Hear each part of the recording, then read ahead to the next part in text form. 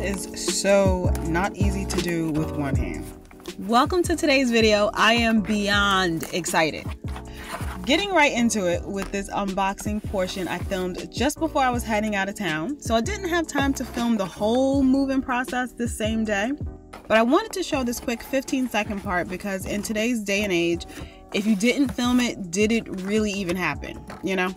Petra from VDS was kind enough to have the cover sent out to me so it wouldn't arrive during the time that I was away. So that was awesome, but I still wanted to film my first impressions upon opening it.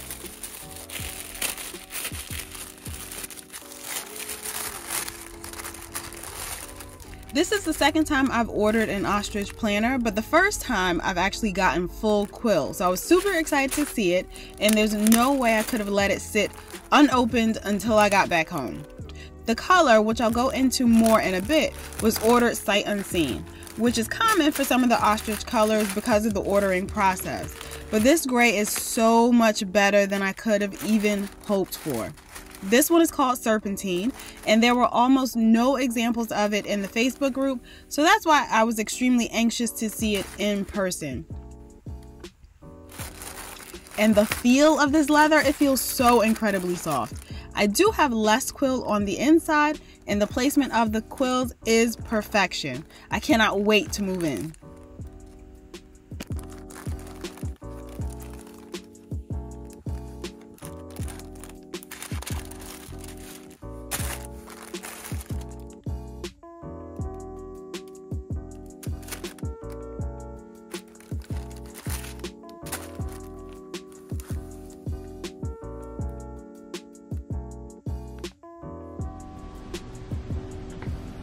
The day has finally come where I'm going to move into my brand new cover. I went over this a little bit in the previous clip that you saw, but I unboxed it as soon as I received it because we can't wait, you know. But I knew that I wouldn't be able to move in for another couple of days. So I wanted to kind of film the unboxing part and then mash that up with this part where I'm moving into the planner cover. So I did box it back up, of course. So we'll go in and take it out. And I will say, I have a lot of first impressions. So I have a lot of thoughts, a lot of opinions, as I normally do. But especially as it relates to this beautiful, amazing cover. And we'll zoom in just a little bit. But I think what I was surprised by, so this is, well, let me take it from the top. So this is a standard Nomad from VDS or Vanderspec, and this is in the ostrich leather, and the color is Serpentine. And the, I guess, question that I had in mind was about the color. I wasn't sure what color to expect. I had absolutely no idea what the Serpentine ostrich color would look like. And the way I stumbled upon this was I actually put out on the Facebook group, for the Vanderspec Facebook group, I put out a question to see who might be interested in joining me for a hide share for Tapestry Gray, which is a different ostrich color. Let me pull out my samples actually so I can show you. That will be helpful. Alright, so I have quite a few samples. And the one that I was going for, where did I put it? Did I actually move it someplace else? I hope not. No, it's here. Okay, so this is the sample of Tapestry Gray. And as you can tell, I don't even know if you can tell, it's not super gray. It's actually more of a taupe kind of color. And I really do love it. And I really wanted to pair it with the Acacia Napa. So that was going to be the interior, and I was looking to do full quill on the exterior in the Tapestry Gray. I think these two colors complement each other extremely well. So I did put out a post seeing who might be interested in joining me on a hide share for Tapestry Gray.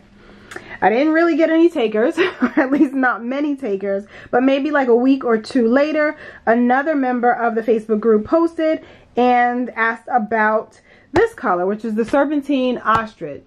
Now, like I said, there weren't many examples of it posted on the Facebook group, so I had no idea what to expect. I did know that it was similar in tone to the tapestry gray, but my question was, I've seen other higher end planner makers or planner companies, and company I should say, one that does have a serpentine ostrich available, and I feel like that one looks like it has more greenish or bluish undertones, so I really wasn't sure what to expect. So for that reason, I also knew that I would need to do the same color on the inside as the outside, because I just didn't want to do a bicolor.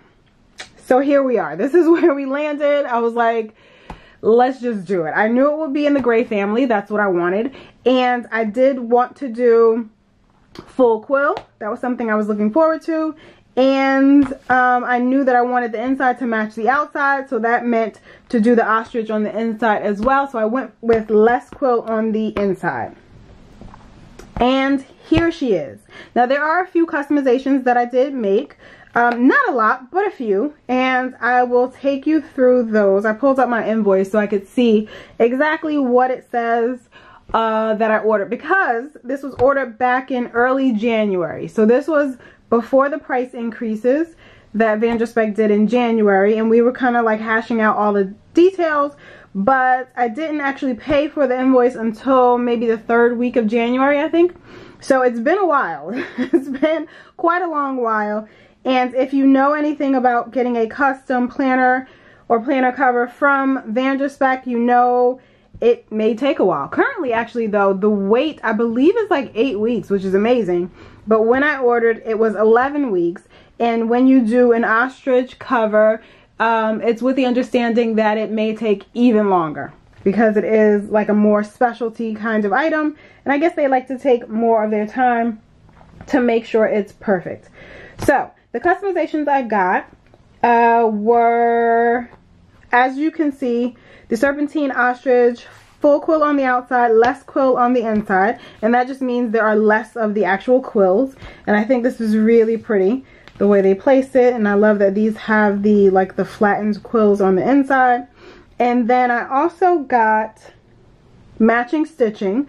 So I'm not a fan of contrast stitching, so that will probably never be a customization that I make. And I did ask to add foam. So the Codex, not the Codex, the Nomad, I think they don't come with foam on the inside, and it's really kind of hard to explain if you're not touching it, but it does have a little bit of bounce. It has a little bit of like foaminess, I guess. But it's still very flat and very thin, so it doesn't really bulk it up too much. But I've noticed after my, you know, few trials of getting custom planners that I really do enjoy adding foam to all of my planner covers. So I also asked for the black VanderSpec tag. I'm not sure if you always have to specify. I really don't know. I just know that I see a lot more brown tags than black, but I prefer the black tag, so I always specify the black tag.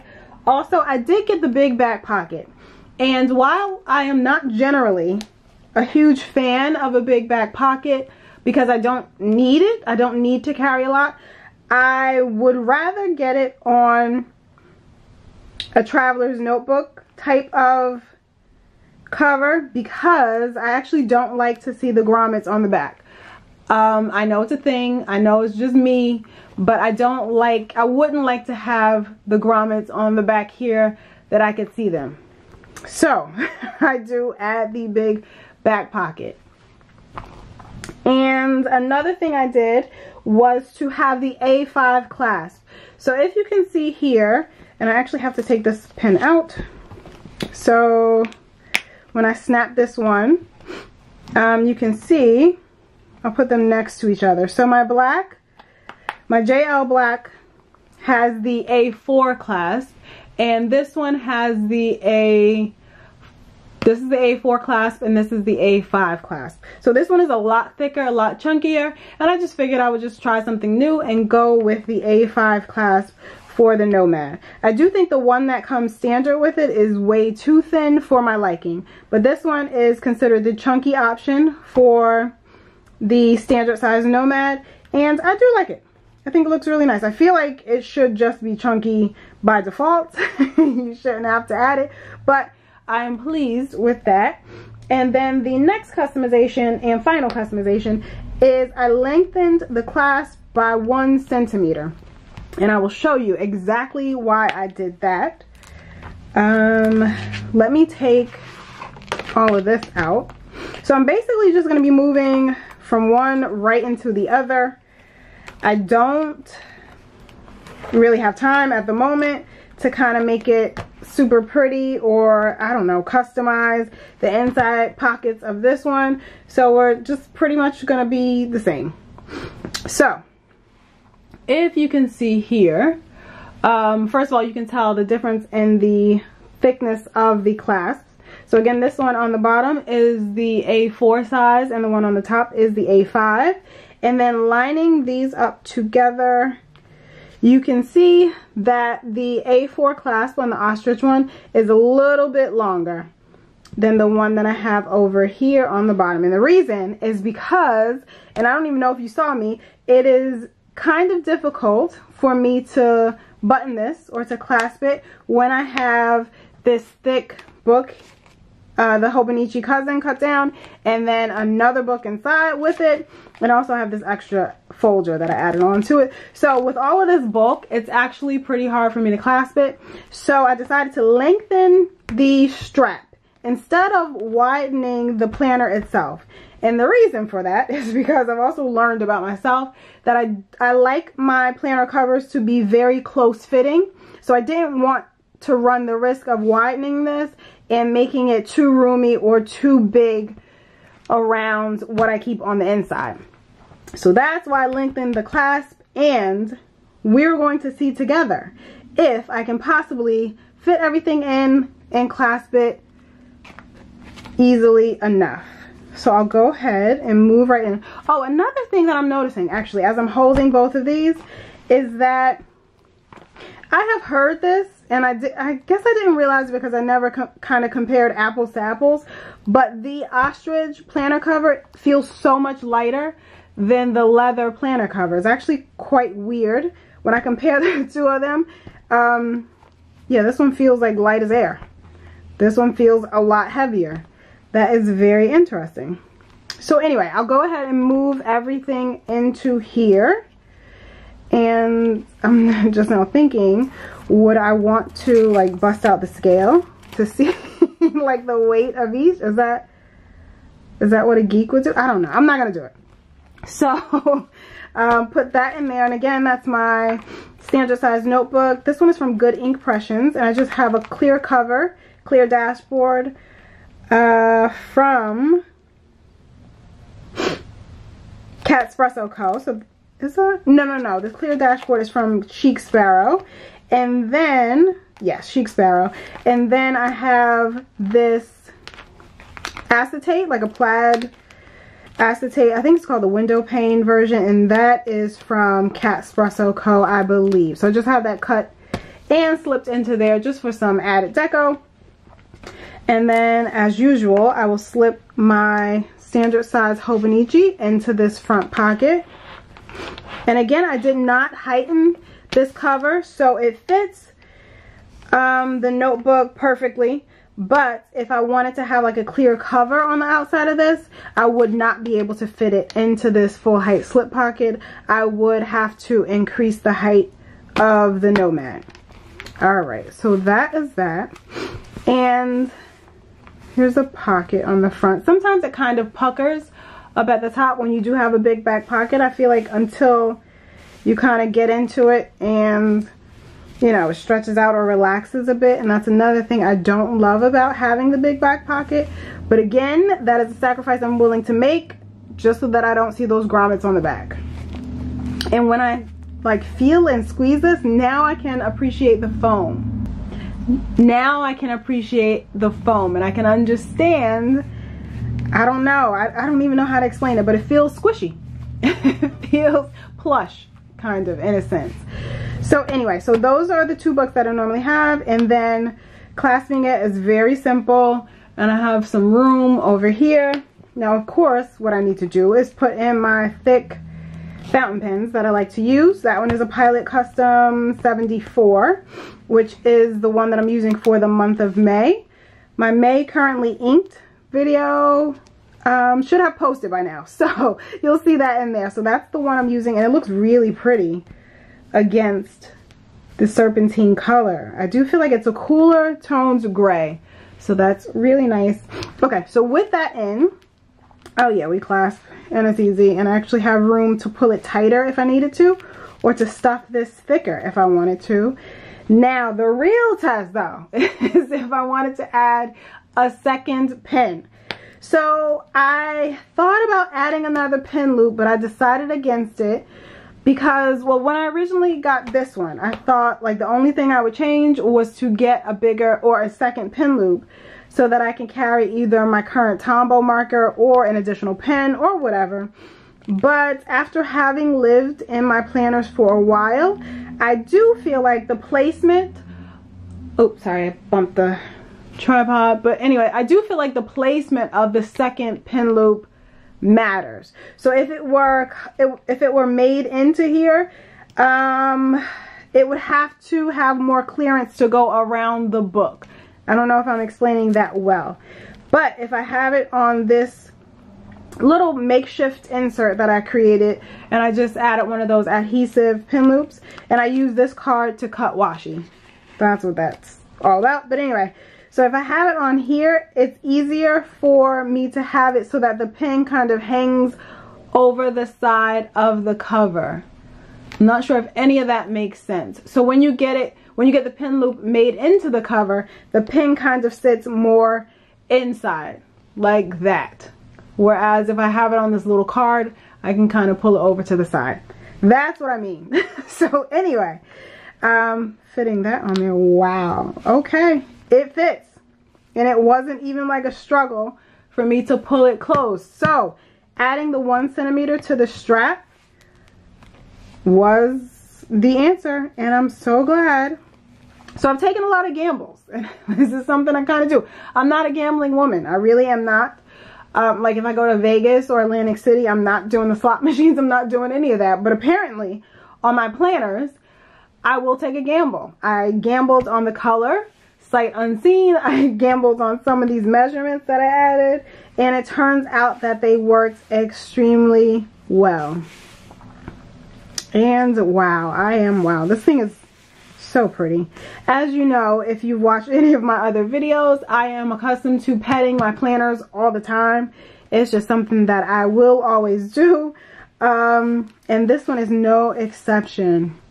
This is not my first ostrich planner, but I do find it interesting that ostrich leather feels warmer than calf leather, and I don't even know how to explain that. Like, if you're touching leather, it almost feels cool to the touch, whereas, or the calf leather, whereas the ostrich leather feels warmer than that. It's very odd. It's probably something you might not even notice if, you know, that type of thing, if you're not weird like I am. I don't know. But I'll go ahead and switch the rest of this stuff over. So I have my coffee magnet from Kubo and Lucy, and then I do have some task cards. Where's the other one? Oh no, they're all here. Okay, so some task cards. These are from Catspresso Co. I'm not currently using them at the moment. I don't think. I have another set. That's why I said I don't think that I have any page flags on them, but they just live here for whenever I will switch over to using them. And then my High Paper Clouds loyalty card, where every time you place an order you get a little sticker, and then once you collect 10 you get a nice freebie. So I'll take that out. And then I have this other set. Okay, these do have page flags, and I think I'm missing the other page flags, but this other set of task cards from Catspresso Co. And as I'm looking at this, I think I would want to switch these around because I like having the floral show a little bit more than the brush stroke task cards. So anyway, that's that. And then I do have this Ollie clip that honestly, it just lives on here. I don't use it for anything. It's not clipping anything to anything. because this kind of sits in there just fine. So that's that. And then in the back, I do have some note pages. I think I have some stamps. I need more stamps. I made this little dashboard, clear dashboard thingy where I have some extra sticky notes. So that's what stays in the back here. And then this is nothing. I was just holding it here. I usually will make bookmarks out of the extra sterling ink vellums. So I would, next time I'm laminating something, I'll laminate this along with it and use it as a bookmark when I'm reading. So that's why that is there. But I have these cute little stickers. This was a freebie from Gracie Edits. And then this one is from Planner Aesthetic. So I just have those. And I guess I'll stick this one back. Back in here. Oops. Why not? Alright. So, that is, let's see.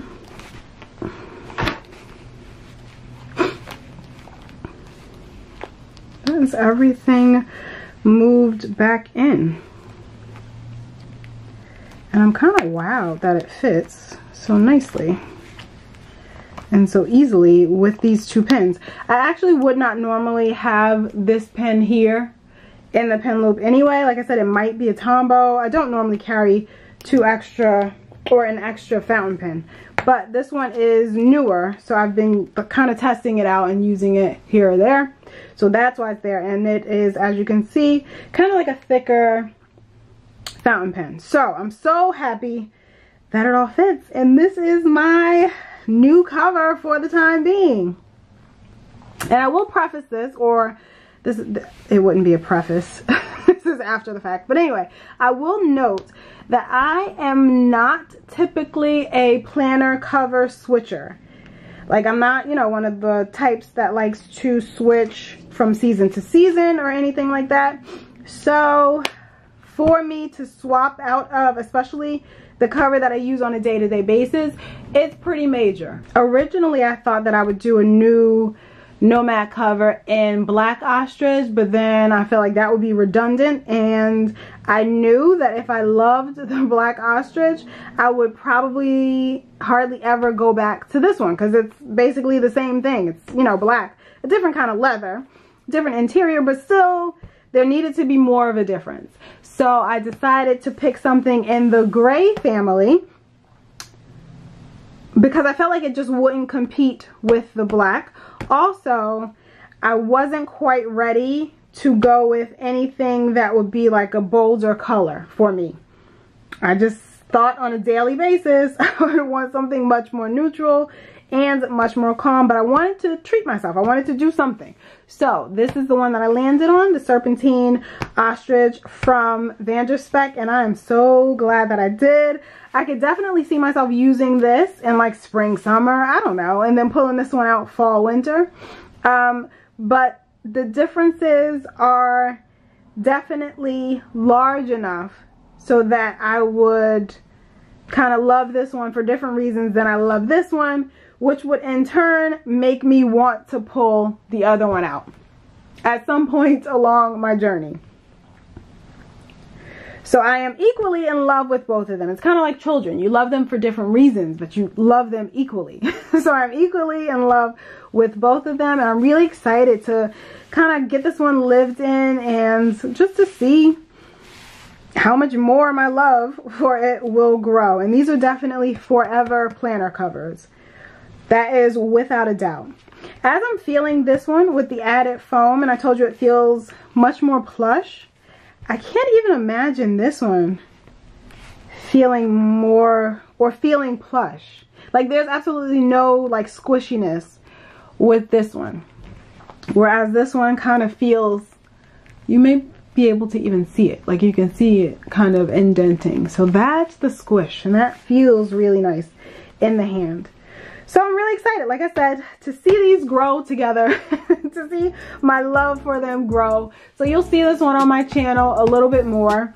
And this one will be back, definitely, just not sure when. So we'll see about that, and of course, I'll keep you updated should that happen.